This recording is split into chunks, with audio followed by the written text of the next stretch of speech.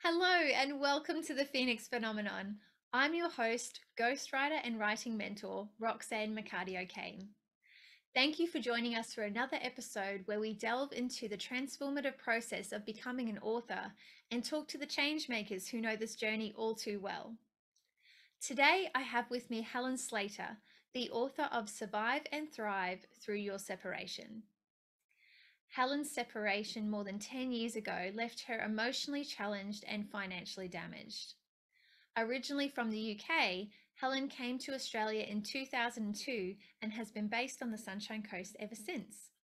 A mum to two teenagers, she's had her fair share of life challenges, from work and relationships to relocation and financial challenges, ultimately ending up in becoming embroiled in the family law legal system.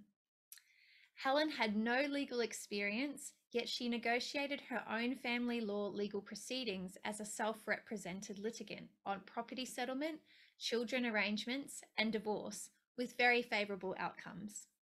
Spurred on by friends and family, she's combined her 30 years of experience in personal development and her self-representing legal experience to help educate and empower others through her coaching and mentoring business, Separation Insights, as well as her best-selling book, Survive and Thrive Through Your Separation.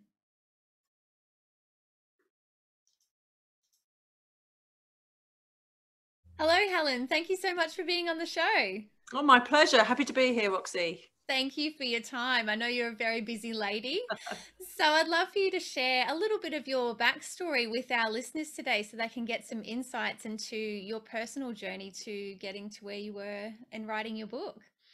Okay, well, it's a long journey, a long process, but my backstory is that I was going through a separation and divorce, and I wanted to write about it and the process of my experience as not only a self-represented person in the law courts, but also about writing a book and having that information and doing some good with it. So that's really where I'm at with it. I came to I've come to Australia 20 years ago now, nearly, and I thought if I can add value to my journey here with other people and share insights, then where's the harm in that? So that's how the book came to be. I don't know if that answers the question that you want with regard to the backstory, but Yeah, absolutely. And so you did move to the Sunshine Coast from the UK. I did. Yeah. Yeah. So tell me about the decision to move. Okay, well, did a backpacking journey. I had my previous life was in the corporate world, career, flying around the globe, delivering training and development, and personal development's always been in my background. And I've also got psychology in my academic achievements, and I've sort of paired those together and got to 30 and thought, if I don't take a break now, I'm going to have some sort of burnout. So decided to do the backpacking in the day when you could buy a ticket and just fly east or west and just keep going around. And I took the west route and ended up in Australia and thought, I like this place. I think I might come and study here. So after a year and a bit of traveling, I came back to Australia and started studying here. And at that time met my now ex-husband, and that's how I came to be on the coast. So I've traveled a lot of Australia, but my ex was from the Sunshine Coast, and it's such a beautiful place that I never left. Yes, it happens to the best of us, doesn't it? The Sunshine Coast. That's right. Living up to its name on most occasions too. So it's beautiful here. Yeah. Perfect. All right. And do you mind sharing how long it was that you were actually married for before the separation and divorce came about? Sure. Yeah, I was married for 7 years, and I believe that is actually considered a medium length of time. Wow. Which is quite short, really, when you think about it. But in the today's numbers, yeah, 7 years is considered quite a good effort. The 7-year itch, I suppose, is one of those elements that comes into play. But yeah, so that's how it was. Okay, wonderful. And we don't want to get into too much detail because I know a lot of it is covered in your book. So we want people to pick it up, survive and thrive through your separation. That's right. But can you tell us a bit about why you decided to self-represent and not access, like legal aid or professional legal services when it came time to go through the legal process? Sure. Well, actually, it was almost forced upon me, if I'm being honest. Unfortunately, my ex was quite difficult. It was not an amicable separation, and after seeking some legal advice, it was then suggested that because of his bad behavior, it would probably save me money and time and effort and energy and my sanity if I did self-represent. Of course, I was terrified of this option because it's like, I'm not a lawyer, I've got no legal qualifications, I'm not even good with numbers, let alone, standing up and talking about property and all those sort of things. So it was a bit of baptism of fire, but in the long run, it was actually a really good experience, and I was able to take control of it. I was able to save money. I was able to get my mindset right so that I was able to negotiate on property settlement, on children's arrangements, and also complete the divorce. And it's interesting, Roxy, because a lot of the property pool wasn't big, right? So I didn't really have much money, which is another reason why lawyers were saying, you're best to self-represent. And the legal aid wasn't really open to me at the time either. So it was just, well, let's just grab it and run with it. And it was it was quite an intense learning experience.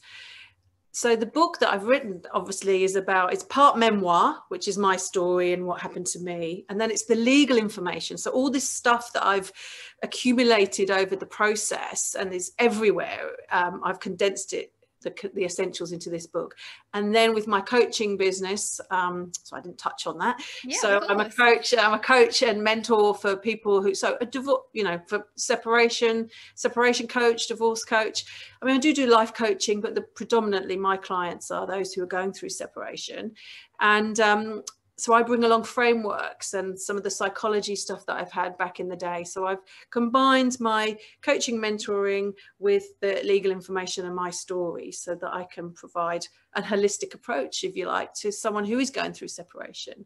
And so that's all, in the book as well. So not only is it, this is what happened to me, and here's some legal information, and here's how to get your mindset right, or here's how to get organized. It's those sorts of things that come into play. So because, Roxy, I'm sure I don't need to tell you this, and hopefully you won't be in this position, but when you're going through a separation, you are challenged on so many levels. You're challenged emotionally, mentally, physically, socially, financially, spiritually. Everything is overwhelm and overload. And I think if you can come to someone like myself, or at least have information that can help get you in a good space to start processing and acting on stuff, that's got to be a plus. And that's what I'm hoping the book brings. Well, the feedback I'm getting suggests it does. So. Excellent. It's always a good start. Yeah, that's always a bonus. Yeah. Well, when you say feedback, I mean, we've got to say here, Amazon bestseller already. So yeah, let's do the happy dance. That's right. I'm very proud of that as well. That's, and I never went out thinking I'm writing a book to be a bestseller. I went out to write a book to help people, and the bestseller obviously is just the cherry on the top. And I hope it continues. The more people that buys it, gets it, has access to it. Roxy, don't need to buy it if you don't want to. You can get it from the library. You can loan it from a friend. The libraries are stocking it now. Even here on the coast, the Suncoast Community Legal Service, who are helping people who are in that position where they don't have potentially the finances, or they don't know where to go, or even where to start. They have copies. In fact, A Claim to Fame is one of my books, got pinched from the reception area, and I just saw that as a massive compliment rather than so. But anyway, it's a little aside, a bit of a side. Yeah, no, that's right. It's obviously a much needed resource if people are going to those. Yeah. Indeed. But, yeah.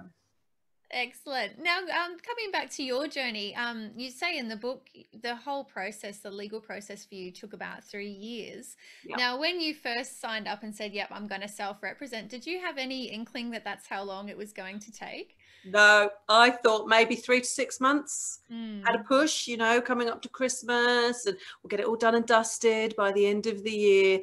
But no, that's not how it operates. And it's because I was in the system. Mm. And there's lots of different ways, but once you're in the system and you've initiated proceedings, you have to confirm something to get out of the system, right? You have to agree between you to get out. Whereas if you can go in amicably and you both know what you're in for and you both got the information, and you can stay out of the court, and it's a much quicker process. But like I say, my ex's behavior was a contributing factor to a 3-year process. And I know, and I've heard stories of they're going on for more than 3 years, but that's just my personal story, and everyone's is different. But yeah. Yeah, absolutely. And now you've created this amazing resource that people can use. But tell me, when you first set off on your journey, how did you even know where to start on, upskilling and gaining the knowledge that you needed to be able to go through each of the steps required for the different things you needed to negotiate on? Well, I am quite I love information. I do love information. And in this day and age, obviously it is all accessible. It's accessible on the internet, it's accessible in workshops and libraries and all those sorts of places. So I basically just immerse myself in everything. And I attended free workshops that lawyers run, or the Sunshine Coast Community Legal Service run, and I went on the website to see what was on the website of at the time it was the Federal Circuit Court of Australia. And there was so much, Roxy. I mean, even processing it now, my brain feels like it's going to explode, and I've already taken the bits I need, Yes. because I say, even in my book, lawyers, they train for years to get this information. And that was part of the reason for me writing the book. I was so frustrated that there wasn't something that was succinct that said, oh, property settlement, here's the information you need. Oh, children's arrangements, here's the information you need. So it was a process of, in fact, almost like how I wrote the book. What do I want to achieve? And then work backwards. Where's my starting point? What information do I need? Where is that information? Who can help me? What's my time frame? So, and talking to people who've already been there. Plus, I do know quite a few lawyers now. And so I would buy them a coffee and get them to point me in the right direction, even if it was the best website or the best article. So got to utilize those resources, Roxy. Absolutely. People Yeah. underestimate the power of that, actually, just giving, inviting someone for a coffee, and they're usually more than happy to help you out. So That's right, absolutely. I mean, hello. that's right. I think that's how we first started. So. Yeah, it totally is. Yeah, that's So, right. the power of coffee. Yeah. Hey. I need a endorsement now from a coffee company. Thanks. That's just There's a thought. All right, wonderful. Now, you say on the back of your book that you were actually spurred on by friends and family to actually write about your journey and to share the knowledge. So I'm curious to find out, how long it was between them planting that seed and you actually sitting down and going, yep, I'm doing this now. Right.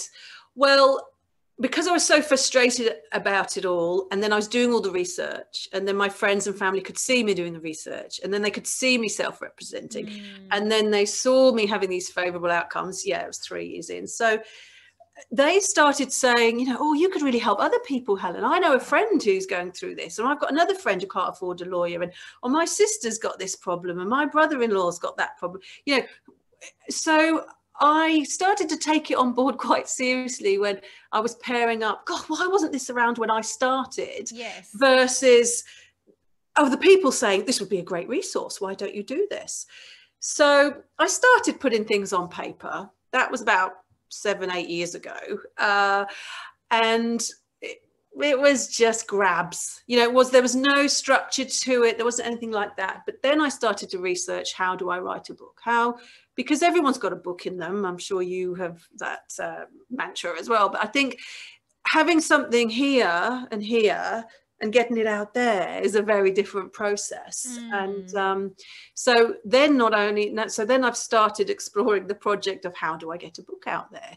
So with friends and family saying, you know, and Helen, you are the sort of person that wants to help people, and it's part of who you are, it's part of your business, personal development's been your career, it just all aligned, Roxy, and I just thought, right, let's just do it. So for the first 7 years it was pretty much buffing everything down. Then year 8 I started to get a bit more serious about it and scheduled time, and then last year when COVID hit, I just spent every week, almost every day, I would say, writing and thinking, this is my opportunity, because I couldn't see my clients. A lot of my client-based work is face-to-face, and with COVID hitting. And anyway, long story short, I got myself a project plan together to write and find out who can help me with this process as well. And I don't know if you'd like me to talk about that now, but yeah, of course, certainly share that. So I write very conversationally. You may have got that in the book. I write as I speak. So I needed someone to come in who could potentially help with editing, obviously a great cover designer, and someone just to keep me on track with those little things, and maybe some marketing. Because I decided to self-represent because I'm a control freak. Well, we know you're an amazing at That's right. Yeah, it's all self, right? Yeah. Self-publishing, self-representing. So I thought, well, if I self-publish, I can have more control over it, but I can still bring in these great experts and people with that expertise to help me in the areas that I have no strength in, really, or no aspect. So I got someone to edit it for me, a young lady called Anna Tink, and I had a formatter, so proofreader and formatter, who actually got the book into a format so that it could be uploaded to Amazon and all those places that is out there in the internet ether or wherever. Yes. And also the book cover designer. So they were my three. That was my team, me and my team of 3. And I'm pretty proud of what's come out. Look, I read it now, Roxy, and I'm like, oh, I need to change that. And that format is not great. Oh, that word there. Right. I'm going to tweak that. So I'm already thinking 2nd edition. Yeah, that's right. You know, what's changed and what's changed in the legal side of things. When I first started self-representing on the property settlement, it was a 4-step process. Since then, it's become a 5-step process. So there's a different dynamic at play.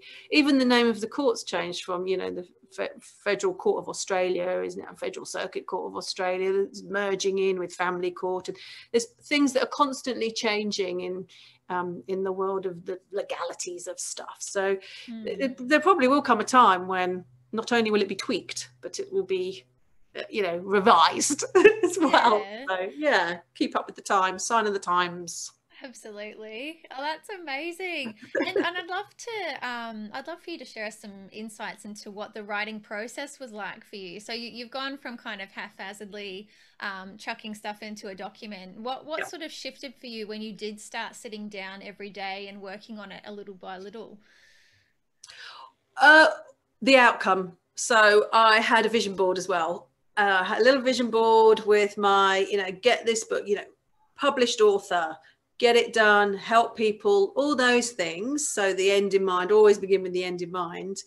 And then having the time to do it. So making the time, scheduling time in my diary. The girls, I have two teenage girls, and they know that when mum's in her office space, she's in her office space, she's working. Yeah. So I would actually schedule time to work on it. So there was a structure, and then there was the vision, and it just all merged together. And I just got to the process of making the time, getting something done, celebrating small wins. It might just be finishing a chapter, or finding a book designer, whatever it was like, excellent, one step closer. And sometimes I would write all day and I'm like, there's nothing coming out, or I've written and it's garbage, and you get quite deflated, but then you think, well, that is all part of the process. If you could just write, and it's all wonderful, everyone would be doing it. And it would be an easy process, but it isn't. Well, it wasn't for me. Maybe there are people out there. That's not me. That's not my makeup. But it was always persistence, celebrate the small wins, get your team on board. Obviously your friends also checking in. That's quite a high accountability, and as a coach myself, I do that with my clients. Yes. So when my friends are coming over for coffee and they're like, oh, how are you going, what chapter are you on? You know, it's like, yes, what chapter am I? Oh, you know, I've got Debbie coming around next week. I said to her, you know, I'd be on chapter 3 by then. So having those benchmarks and the milestones to take it that level. But yeah, absolutely. And you know, we all come across with it being such a creative process, writing, and even something that's informative, it's still a creative process to pull it all together in a way that flows.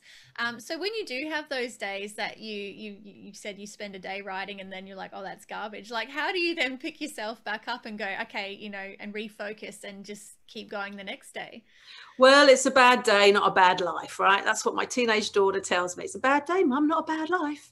And there's always something to take out of it, because it's like, okay, well, I know that's not what I want to cover. So what do I want to cover? And it's an elimination process.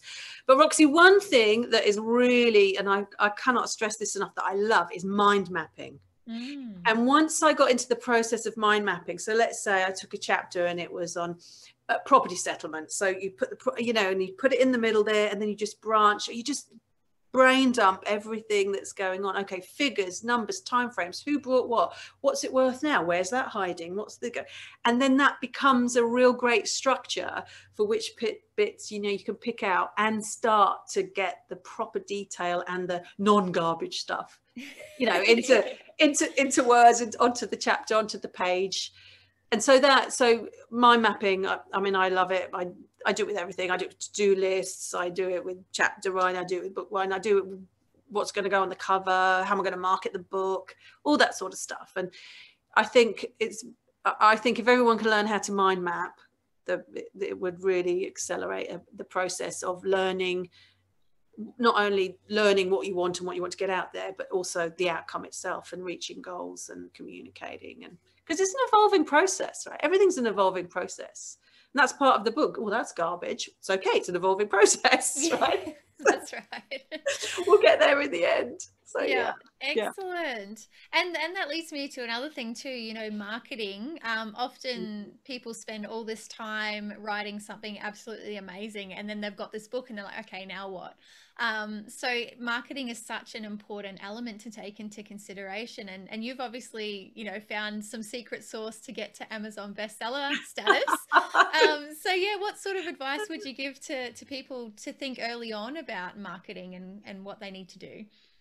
Well, I don't have the magic solution, unfortunately, but what I would say is you do have to be thinking of your marketing right from the go, because it's okay having a great product, but the world needs to know that it's out there, right? You need to have this awareness for it. This, what we're doing today, this is all part of the marketing too, right? So I just think every opportunity you can take and anything you see, just go for it. And remember that there's no wrong. There's no wrong way to do it. I mean, word of mouth's one way, and speak to people. But the Amazon bestseller, it wasn't its genre. Let's just be clear with that. It's not the whole of Amazon. So I need to put my disclaimer up now. Well, yeah, that's actually a good important distinction, actually, because some people aren't aware of that. So yeah.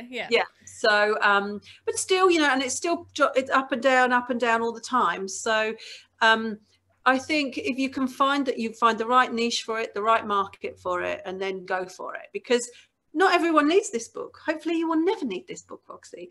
But the people that do, that's where my market is, whether it's with strategic alliances like lawyers and counselors and mortgage brokers and accountants and whoever's coming up against someone who is going through separation, versus, you know, Joe Blogs in the street whose sister's going through it, or whose friend's going through it. So yeah, because marketing, you know, you've got to be you got to be on the ball with that. And honestly, it's not my area of expertise. And I have just recently decided that I probably will get people on board with that and start networking a bit more and start turning up and speaking and taking engagements and all those things, so that I can get it out there. Because it is, I'm not just saying this to be biased, it is a great resource. Absolutely. And I love that you're so passionately connected to it. So that's when you know that you've poured your heart and soul into this. So honestly, it's beautiful. And I have actually put quite a lot out there in it. I haven't really held back. So it's I've been quite vulnerable, and yeah. So I hope it's going to do some good.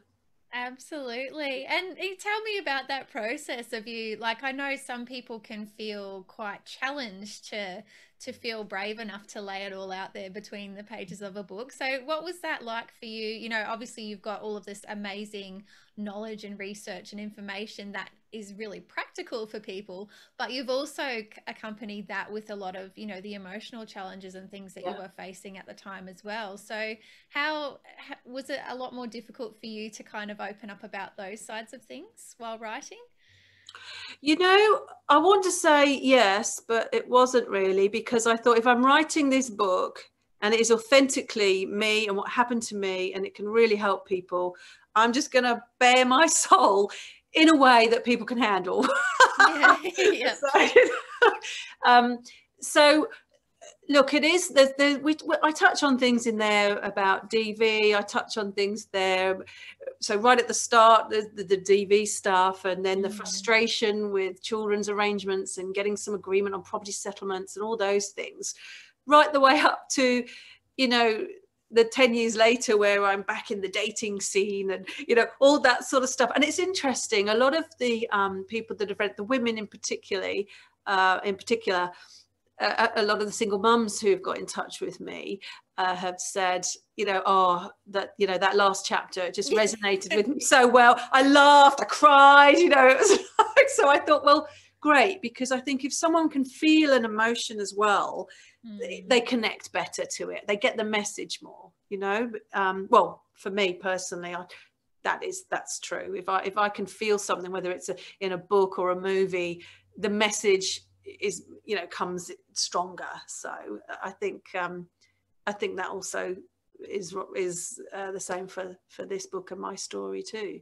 Beautiful. And I'm one of the biggest advocates around for that. So I'm so glad that it's come out of your mouth. Yay! Emotional connection is everything. So absolutely, that's beautiful. Yeah. All right. And so the title of the show is The Phoenix Phenomenon.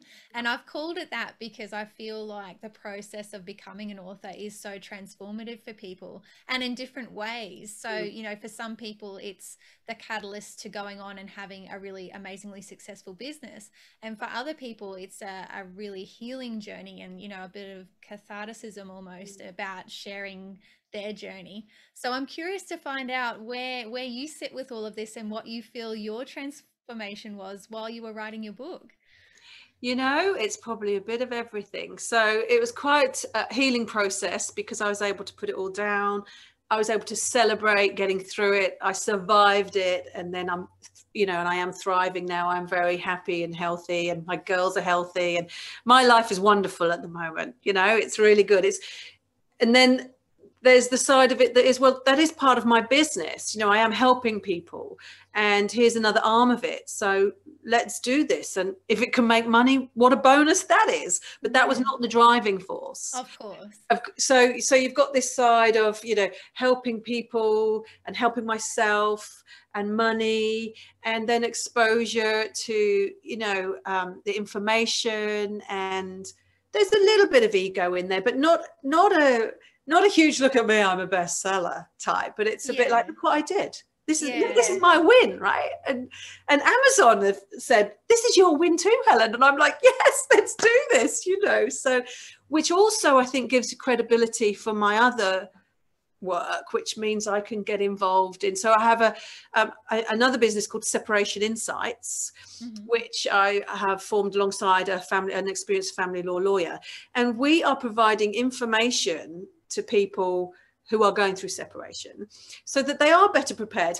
The whole premise of my book is if you are in a better mindset, you are able to make better decisions. So if you are more informed, so you've got all the information you need and you're in a, a space that is good and less emotional, all your decisions will be of better decisions. So you make more sensible decisions, if that makes sense.